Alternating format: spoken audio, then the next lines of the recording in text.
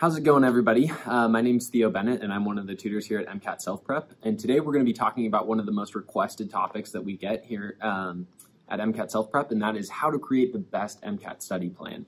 And the best MCAT study plan is really going to vary depending on your given timeline. And so hopefully we can provide some nuance and some advice that will be helpful, whether you're just starting out in your journey for MCAT prep, or you're trying to modify an existing MCAT study plan, or if you're just curious about, what it takes to become a doctor. One of the most common questions that we get here at MCAT Self Prep as tutors is, how many months should I study for the MCAT? And I think this is a great question. It gets at the heart of the matter of sort of how much preparation is required for the MCAT. But instead, I'd like to reframe that question to something that is a little bit more concrete. A better question to ask yourself is, how many hours should I study for the MCAT? Because it doesn't matter whether you study for a year or 2 months. If you only study for maybe 1 hour every week for a year, that's obviously not going to be as effective as studying all day, every day for 2 months. And so really, when it comes to studying for the MCAT, you need to come up with an hourly goal that can then be broken down into specific weeks and specific months. And that hourly goal should reflect the improvement that you're trying to see for the MCAT, as well as your individual circumstances when it comes to your own journey. There are a lot of different factors that are going to end up affecting how much time you should study for the MCAT. One possible scenario is that you've taken the MCAT before.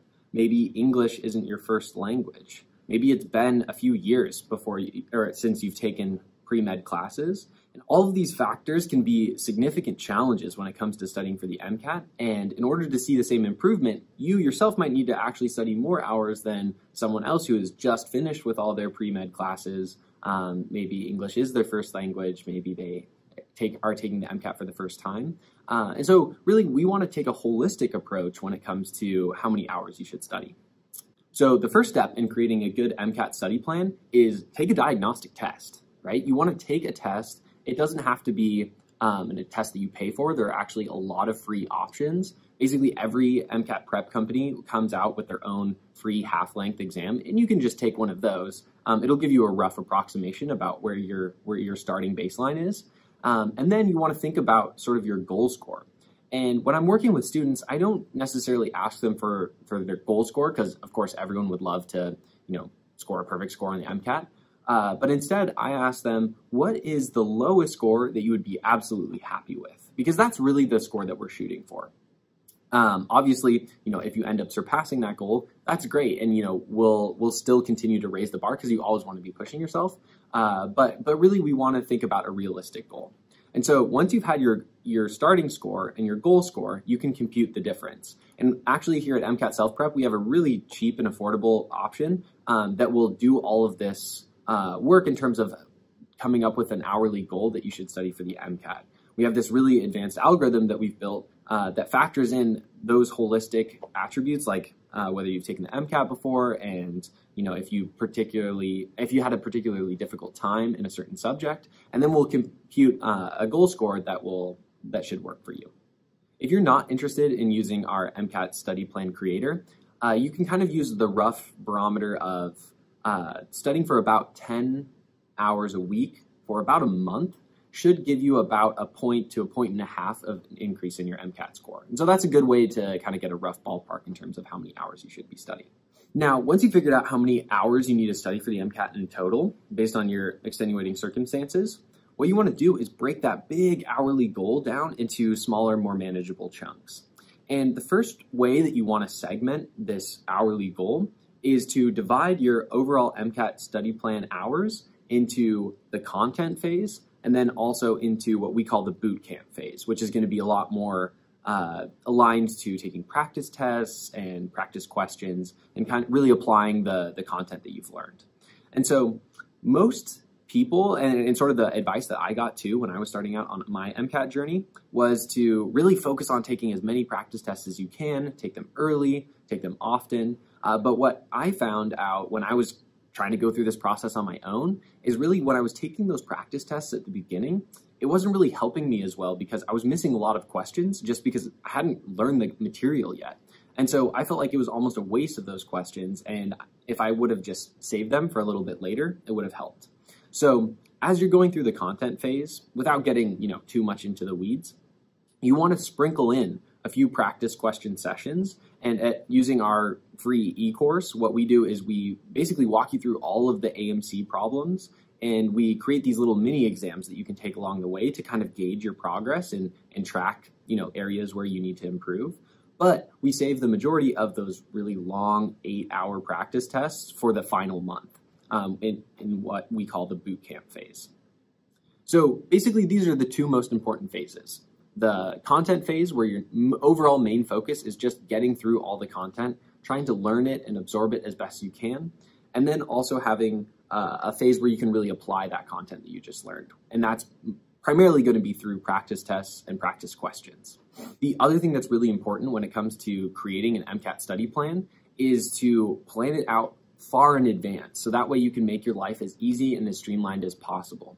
So for me, myself, I was studying for about 1 semester part-time and then about a month full-time. And so during that semester, I purposefully made it as easy as possible. I took the bare minimum of credits. I took mostly easy classes. And so that way I had more time to devote to the MCAT when that time came.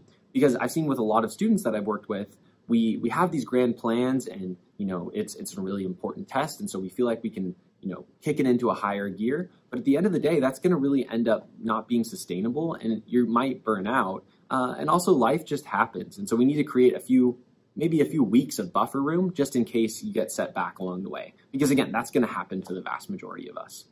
So to give you a sense of what a good MCAT study plan looks like, we've created 3 examples. These are going to be examples that are going to vary in time and in terms of the overall hours that these students are hoping to study, because they have different goals in terms of the improvement that they're trying to see. And so you can just use them as sort of a template, but remember that you're going to want to craft your study plan around your personal goals and sort of the timeline that you have. This first plan is someone who's just planning to study over the summer, right? So they're going to basically dedicate their entire summer sort of studying full time every week for the whole summer, and taking the MCAT exam at the end of August. This has some benefits because this person can take the exam and get their score back long before they apply to medical school. Because again, we recommend taking the MCAT so that you have your score back before May. And so if this person took it in August of, let's say, 2021, they would be applying in May of 2022. This person is spending about 3.5 months studying about 600 to 700 hours in total.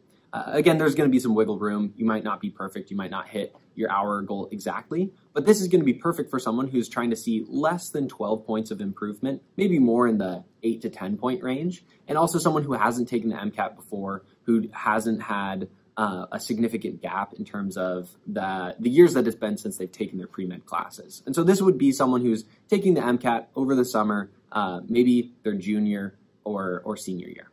For this next person, in our study plan number 2, this is someone who's planning on studying well over 1,000 hours. So this is going to be someone who is either retaking the MCAT and is hoping to see about 15 points of improvement, or this is someone who's taking the MCAT for the first time and they're trying to see more like 18 to 25 points of improvement. So again, a significant jump from their original diagnostic test. This person, again, is probably blocking out 6 months of full-time study. So basically they're planning far in advance so that they can take time off of work, take time off of school, and really devote a significant portion of time to studying exclusively for the MCAT. Because again, they're hoping to see a very significant increase in their score. For this last study plan, this is someone who's planning on studying part-time over about 8 months. So this person is planning on studying for a significant amount of time, part-time, so that way they can keep on working at their job or keep on taking full-time classes. But again, they still have that final month of full-time study. So at the end of the day, it doesn't matter whether you study for a month or 2 years. It really matters the total cumulative hours that you spend on the MCAT. Another thing also to think about is spreading out that time over a longer period of time leads to a little bit of diminishing returns because, again, I don't remember what I studied a year ago. And so you're just going to tend to forget things that you've studied a long time before. And so I would recommend compressing that time frame as much as you can. But again, it's going to vary a lot depending on your extenuating circumstances.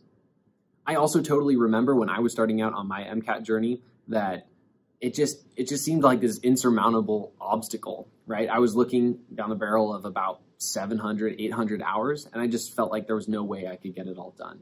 But by breaking it down week by week and even day by day, I had really manageable goals. I was just planning on studying 3 hours this day, 1 hour this day, 4 hours the next day, and each of those individual goals seemed a lot more manageable and feasible at the time.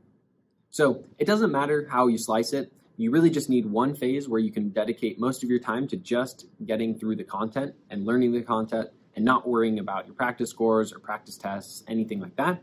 And then you have your final section where you're really just trying to get familiar with the MCAT and how long the test is, taking as many practice tests as possible. So that way, when it comes to test day, it just feels like another day. You're absolutely used to it, and you're used to the style of questions and the level of difficulty that they're testing.